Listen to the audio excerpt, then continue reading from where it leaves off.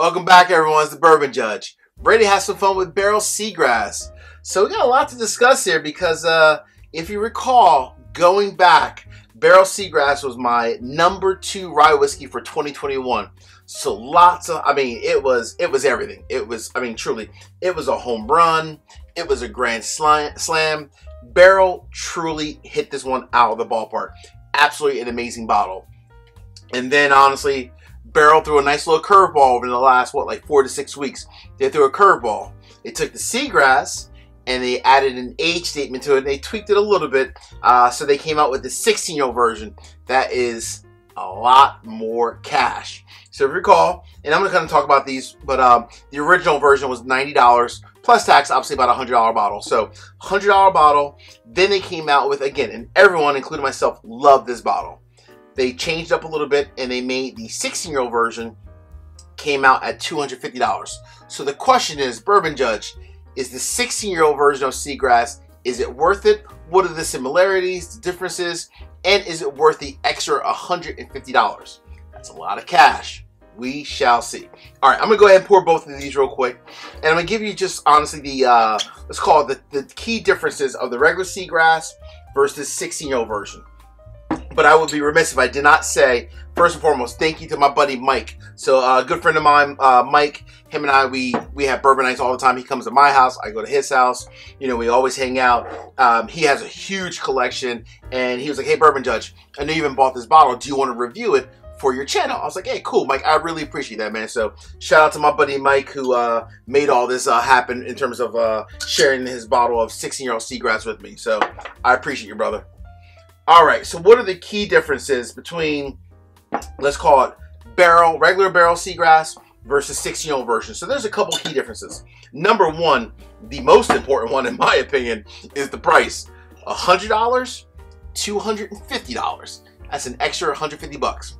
The second key difference is, of course, this one did not have an exact age statement, so it was a no age statement, where this one here is, of course, obviously age 16 years. And the real true key difference is, well, actually, I'm sorry, there's two more. From a proof standpoint, the original version was 118.4, and the new version is 130.82, so much higher from a proof standpoint. But the true key difference, other than the price and the age, of course, and the proof, the other key difference is, when you think about it, as it says here in the back, the original Seagrass was distilled in Kentucky. So they use Kentucky rye, they use Indiana rye, they use Tennessee rye, and Canadian rye. So Kentucky, Indiana, obviously MGP, Tennessee, and Canadian rye whiskey. Where, with this new version, they actually use 16-year-old, actually two different 16-year-old rye whiskeys, but only from Canada. So several different states in Canada, and this one 16 years, or two different 16-year-old rye whiskeys, but only from Canada. So that's another key difference. So it'll be very interesting to see how similar yet different these are. All right, but most important, they still finish them in both versions in Martinique rum, Madeira, and apricot, as it says on the front of both bottles. Both still finish in the same different barrels, if you will, from a secondary finishing standpoint. All right, ready to rock and roll? Cool, let's dive into this bad boy. All right, so the original, honestly, this bottle is just so special on so many levels. I loved it originally because it was extremely fruit forward. It really took rye whiskey to the next level, and I really mean that. It was an exceptional bottle. It was hard, honestly, not making it my #1, but I love that my original version, my Michter's Barrel Strength, which is my #1. I love that bottle, and this one's just so different. But this is honestly a hell of a bottle. All right, let me get into the nose real quick. Wow, damn. Right when you go to nose it, it truly is an explosion of like just fruit.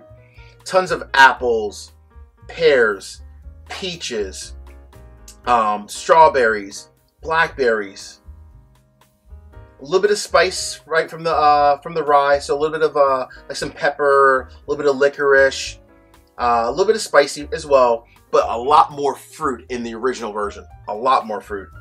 All right, hey, I say this each and every week. Peace, cheers, salute to everyone out there. Cheers, everyone.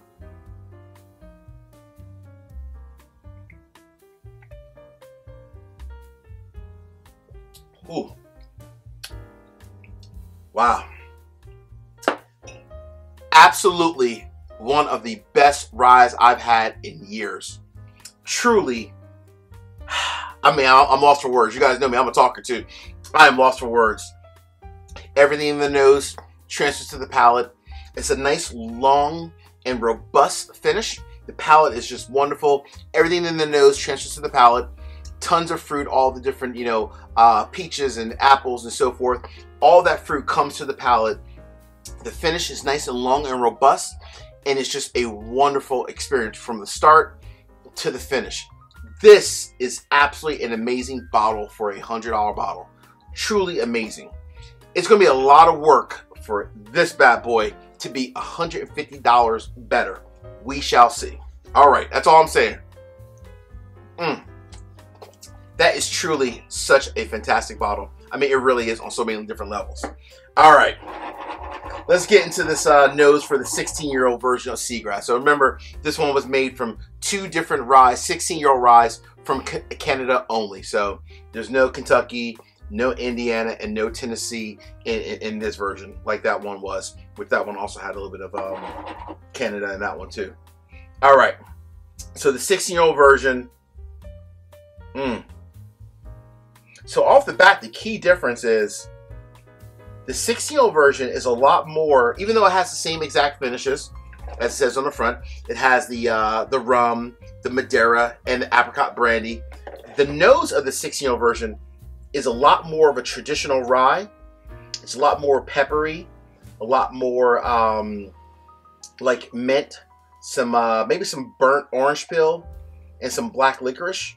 But it does have in the background you get a lot more of the fruit. So it's much more spicy in the nose and less fruit. I mean, there's definitely that burnt orange peel, but it's a lot more traditional rye, like spicy, peppery, a little bit more licorice in the nose, and a lot less fruit. All right. Hey, real quick, 3 quick easy favors. Number 1, hit the like button. Number 2, drop me a comment. Let me know whether or not you've tried both of these before and what your thoughts are. Last but not least, please make sure you subscribe to the channel and also hit the bell so you get notifications each and every time I put out content. Cool? All right. Cheers, my friends.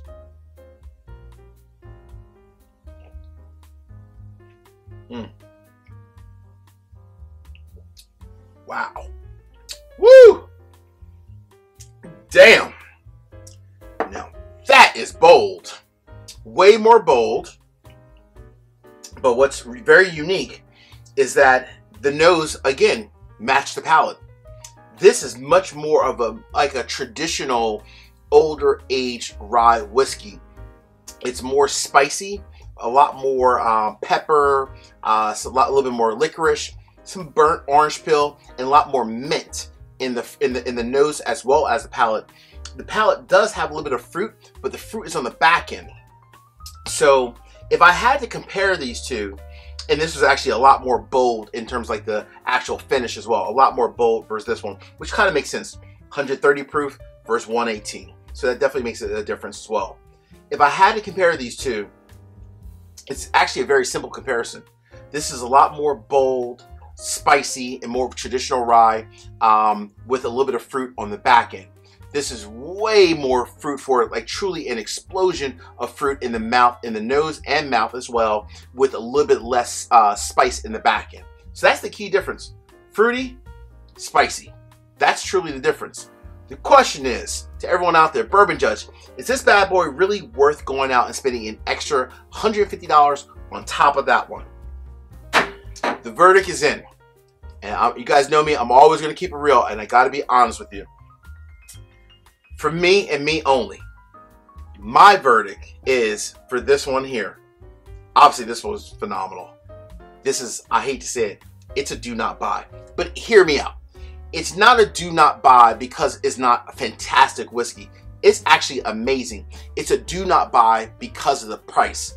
If this was maybe $150, so $50 more, then I could say, sure, I get the whole concept of a 16-year-old rye whiskey, right? A lot longer from an age statement, and I would be willing to pay for an extra $50, maybe even $60. I'd probably would pay $150, $160 for this personally. If it was at that price point, then I would actually say it's definitely a buy.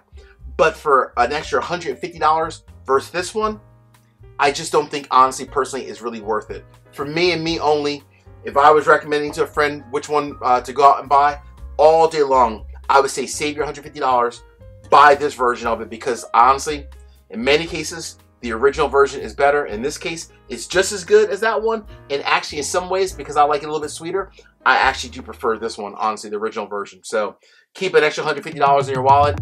You can still buy Barrell products, but buy the original. Hey, until the next time, peace, cheers, salute. Peace, everyone. Take care.